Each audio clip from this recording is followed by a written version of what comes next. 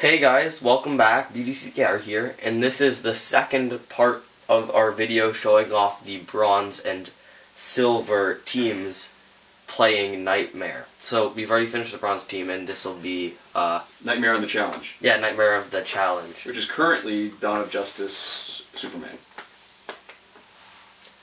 So this is showing off a place where you could use your augments, like we mentioned last video, and just showing that with all the new stuff they've added for you to make characters better, this is not actually too hard anymore. Yeah, and just to get it out of the way, because it seems like we say this a lot, and I guess it only seems like we say this a lot because we're saying it a lot. Is that, you know, the most benefit you'll get out of the damage and health is where your opponents don't scale up, and it's not that there's any disadvantage, but just that if it's not going to be as useful, then let's take it somewhere where it is more useful, even if you're only doing challenges once a month. Yeah. Because there's not really a lot of content in single player that's gonna get you stuck, except for maybe the boss. Mm-hmm. Like the last boss with Arkham, isn't it Arkham Origins Batman? Yeah. Yeah, that people have had a lot of trouble with, and you kind of need the right gear set and stuff to beat him. And then there's higher levels of the challenge, which is the only other area where I think people with a good team of gold characters, like at the point where you're getting Elite 7s, right?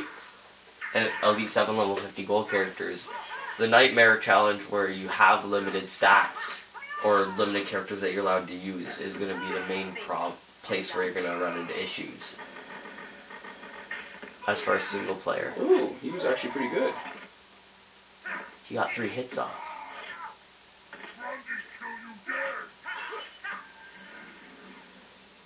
Yeah, that was pretty good.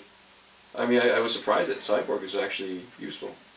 It is early on in Silver Only Nightmare Ladder. Yeah, this is the second fight, right? So I guess. Yeah, so the augmentations definitely are useful. I mean, I guess you really could, when you're talking like the top tier of the level 50 Elite 7 gold characters, where you're matched up against the really tough guys at the end of it anyways, yeah, then augmenting damage and health will probably help a bit more, simply because you're getting matched against really tough guys. They can't, at some point they can't go any higher, right? Once they're max augmented, you can't really get any higher than that. That's sort of an exceptional situation. Ooh, Batgirl.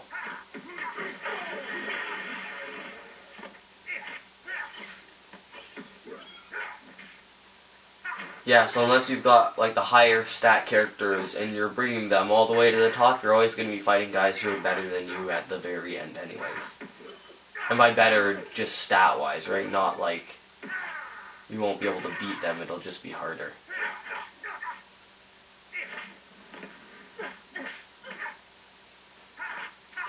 That's a distinction that is true in this game. A lot of games measure the difficulty by the stats of their the enemies that you're facing, and they let the AI be kind of the mitigating factor, so that no matter how great they are, you can always be kind of better than them if you're willing to plan or willing to do this or that, right? And so I think this is the same as those, right? It's harder to totally disengage from who you're fighting in this, because you can't really. Right, because their abilities are different, the passes are different. Sometimes their fighting style is a little bit different depending on how they're programmed, right? Yeah, but for the most part, what it really is they just have a slider, right, where they increase the enemy's stats compared to yours, right? And I'm not a big fan of those boss battles where the only difference really is they have a huge amount of health or a huge amount of attack. Yeah, their stats are just way better than all your characters. I'd rather they were smarter. Yeah, which is, so that is an issue actually with a lot of games, and it's not just with Injustice, it's with, like, all kinds of, like, AAA console games and stuff like that, right? But, it does tend to be one of the shortcomings of a lot of games. Mm-hmm. Because it's really cool. One game that really perfected this is, like, games like Dark Souls, where the difficulty comes from the fact that, you know, enemy attack patterns are tight and close, right? Right. You need to plan based on them, right? And nobody has a lot of health. The giving everybody ridiculous stats is not a huge part of the game. Even the bosses can die in, like, not too many hits, like maybe even just, like, 30 hits or something like that, right? Like, nobody is too good because their stats are just really high. What makes them difficult is the strategy that you need to inject into playing against them. Mm. And it's not even the best AI, it's just really well designed AI so that its shortcomings are either helpful to the player, to allow you to exploit them, or just, you know. Alright, oh, in case people were wondering, I'm going to just sing. Just signature gears. All for basic damage boost, because that's really, I mean, if it's strong enough, then that's all you really need. The specials aren't going to matter. We'll recharge him.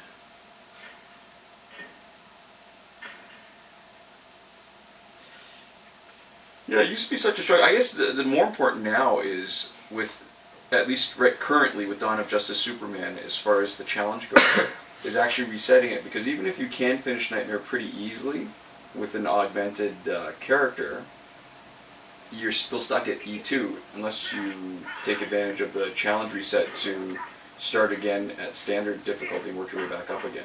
Yeah. Which is kind of disappointing. I mean, I guess it wouldn't be so bad if that's how they were doing it. Part of the difficulty, I think, is with Injustice, at least, is that there have been a lot of expectations that have been set up because of the way things have gone before. Yeah. And that's all. In some ways, that's almost worse, because if nobody had ever had the expectation that they would be able to buy more promotions in the store, then no one will care that you can't anymore. Yeah, the disappointment is actually worse than just never knowing. Right. Yeah, never having the convenience in the first place. And I think that's a lot of the. It's been a common thread through the complaints, is that there's a feeling that Warner Brothers isn't responsive, and that people are. I mean, it's probably fair criticism of the complaints that people seem to seem entitled to having something really. There we go. Bypass is passive. Something really good, right? But I don't even know what I'm saying anymore. I'm just trying to pay attention and not get knocked out. Yeah, but people already feel entitled to have this stuff, even though most of them aren't paying any money for it, right? Yeah. So, but it's true. But they're also seem to be not doing a great job engaging their user base, right? Right, and allowing obvious hackers to continue playing. People who have, and I guess there's different levels of hackers. I mean, some people won't agree with this, but there's different. To me, there's different levels of hackers, right? There's the hackers that just skip steps and get further in the game faster, and then there's hackers who do things to the game that aren't allowed. Yeah, like they artificially, like, alter the way that the game is supposed to be played. So people with higher than normal crit damage boost, higher than normal crit chance, higher than possible special 1 damage, stuff like that. And I guess, you can't, it's pretty fair and realistic to say you can't always make everybody happy. Yeah. But, oh, that was nice. Oh, because you canceled it. Right, so that's one of the points of Ultra Flashes. We use them a lot, and we never demonstrate this because we hate losing. But if you use your special during his bullet time passive, you stop his bullet time passive. Which is crap. Yeah, you don't want to do that. But, I honestly think that at this point the best way to just increase the lifespan of this game is there's always ways to add content to make it, to give people a lot of stuff to play towards, right? And stuff that's expensive to a level where it would be, like, really hard to max out, right? Which is what they've been doing with Survivor and stuff like that, right? Right. But, what I think would make it the most interesting to continue playing, as opposed to just the most satisfying to continue collecting in, would be, a little bit of a mix-up with the AI. And I don't know exactly how they would do that, but I think it would make it a lot more fun to play. Like, even something as simple as having two different types of enemies. Having aggressive or offensive enemies, and then having defensive enemies, right? And then maybe, like, either just having them get played at random, so that different matches would play out differently, right? Like, people would actually be playing like the tank. Mm-hmm. And then, potentially even the ability to set that character type when you're playing in defense, right? That would be really interesting and really cool. Because you'd be facing a bunch of different types of matchups, maybe, right?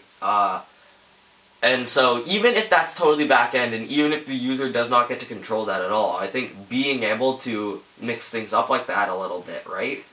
And you know what would happen? People would complain, it's too hard. And I don't know that, I don't think that's actually a bad thing. I think, well, here's the other thing too, which is interesting to me, is that there are people who complain that multiplayer is too difficult, or no, sorry, the opposite, it's too easy. That they win all the time, that they need more of a challenge, and then when they get more of a challenge, They don't really want it. right. But even then, if you really want the challenge, you know what's easy to do? Make your team weaker. And I don't mean just pick weaker guys, as in your opponent's scale down. Take out your gear, yeah. Yeah. I think it's interesting sometimes to see how low can you go by lowering your gear score, or just using no gear maybe. Yeah. And see, I mean, if you really want a challenge, but I think it's funny, I mean, one of the things I guess we're doing, we're just as guilty as it of everybody else, is that we're homogenizing all the opponents, right? Not all the opponents are the same, or sorry, not opponents, the complainers. Not all commenters and people are the same, but it feels like that you're seeing, it feels that way because when you're looking in the forums, you're getting it from the group of people who participate.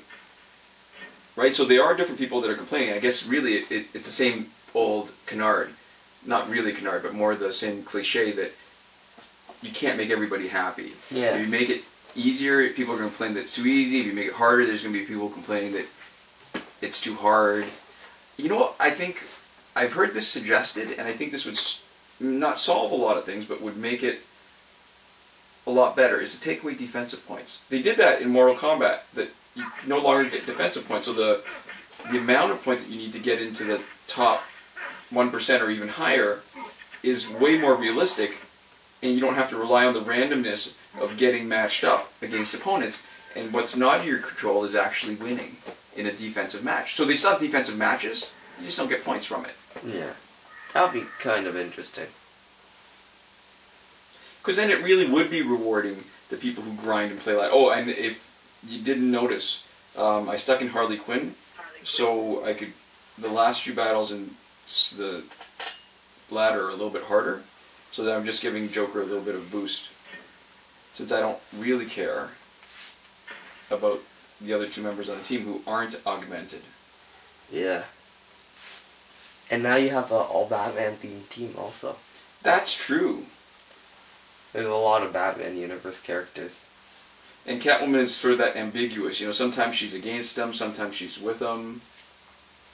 I don't think she'd ever side with the Joker. I think sometimes she's against him, sometimes she's for personal profit.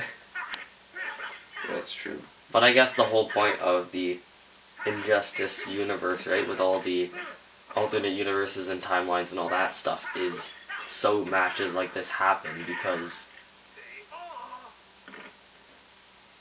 it's like uniting against a common evil. Oh, the enemy of my enemy is my friend? Kind of thing, yeah, where it doesn't matter if you're on a side with somebody, if you're against, like, Superman fighting wars for the human race, then you are on this side, right, or whatever. Yeah. So anyways, there we go. Oh, I should point out too, so for people who are wondering about the gear, because there's the Dawn of Justice gear, finishing Nightmare for the Dawn of Justice Superman at least, you do not get his Clark Kent glasses. You get the Kryptonian suit. Which is the old signature gear. Yeah. So anyways, thanks for watching. We will see you guys next time. Komoda.